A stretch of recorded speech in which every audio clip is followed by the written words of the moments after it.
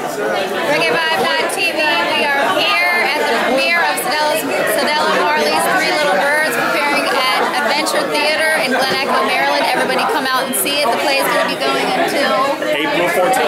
All right, today we're here with the artistic director, Mr. Bobbitt, who adapted Cedella's book into a musical, which was absolutely phenomenal. Thank you very much. We had fun. We were absolutely amazed at how you were able to work these songs with these deep messages into this children's music.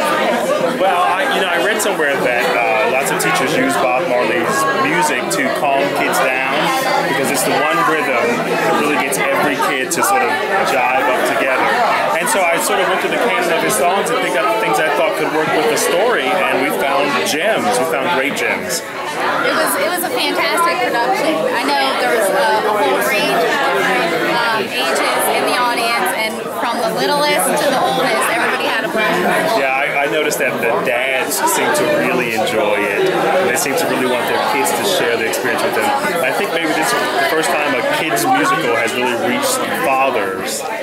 So I was really excited about it. Well, I must say I am very pleased with the way that you kept with the authenticity of the culture, because you see a lot of people try to do these island themed things and they turn out to be very cheesy. Yeah, well, but this was very good. It was very authentic. The accents were perfect.